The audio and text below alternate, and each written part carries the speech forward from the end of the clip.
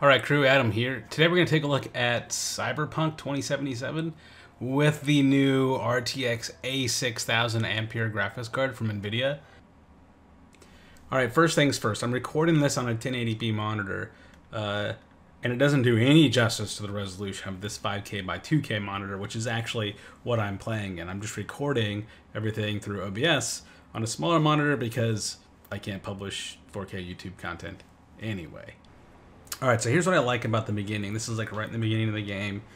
You're walking out to get your car and you see this puddle on the ground. I think this is a pretty cool example. You'll see a lot of these examples throughout the game. We can see the red lights that are up here. We can see the reflections of the sides of the buildings. We can see the computer screens out there, like on the side of the actual buildings. We can see those two here. And then those two up there, right? You can see the reflections, and that's all because of ray tracing. That's all because of those RT cores and CUDA cores all working together to give you a stellar graphical image on the ground. So let's go ahead and play around with some of these settings and see what it does to my frames per second.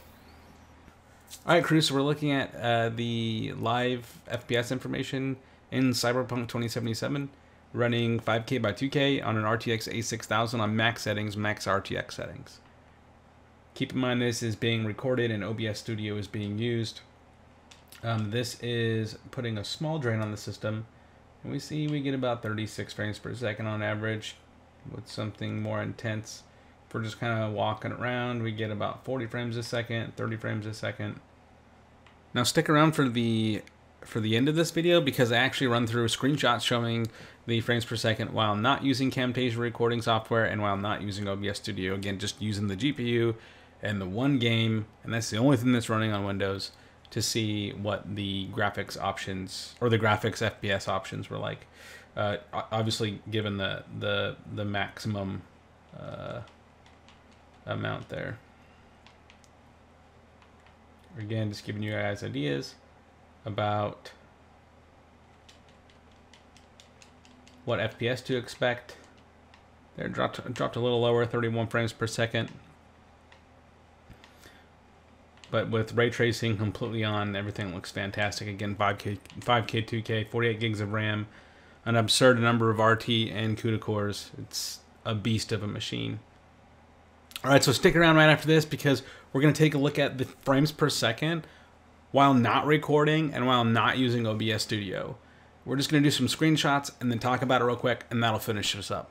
Now, I'm not trying to brag or anything. I don't have the latest and greatest CPU or motherboard or a crazy amount of RAM. But what I do have is just the RTX A9000. So I just kind of wanted to show you guys this so, you know, you get an unbiased look at the totality of this benchmark, I suppose. All right, this time checking out Cyberpunk while doing the recording on my camera and keeping everything pretty much basic on my computer. The only things I'm running right now is essentially Windows, some antivirus software, and Cyberpunk in 8K with the RTX A6000.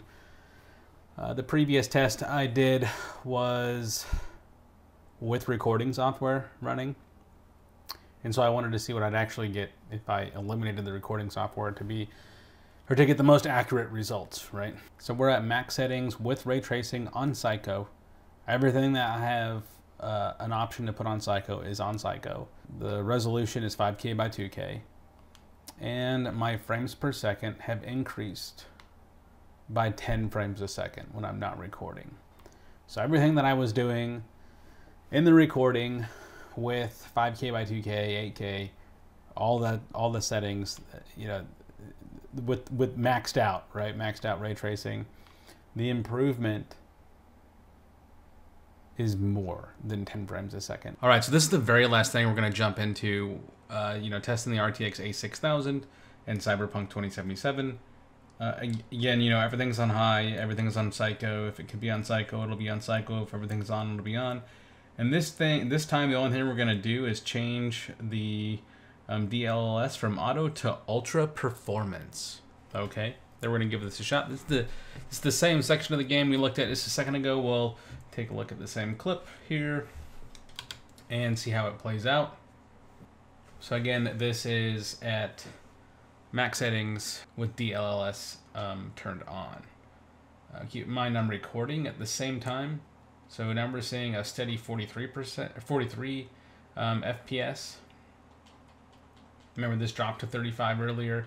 It's sticking at 43, 44, 45. Let's go ahead and make our way over to this room. Again, repeat that same set of steps we did just before so we can get a good comparison. Looks like we're chilling at about 43, 44, 45 now. I'll post a screenshot right now actually showing the FPS while not recording and using OBS Studio. So you can see the improvement there. Earlier when I was checking this, I was getting 57. Solid improvement using DLSS.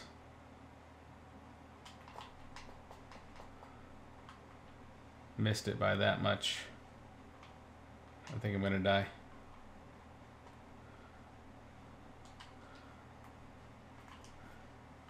That's what I get for talking and gaming.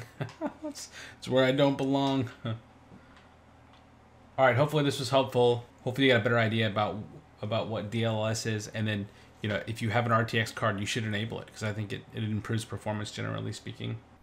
Hey, this is Adam Hughes. If you like this video, give it a thumbs up. If you'd like to see some more great content, please subscribe. And if you'd like to see something specific, go ahead and put that in the comments. This video is what it is because someone commented, hey, it would be great if you posted a video with the RTX A6000 in Cyberpunk 2077.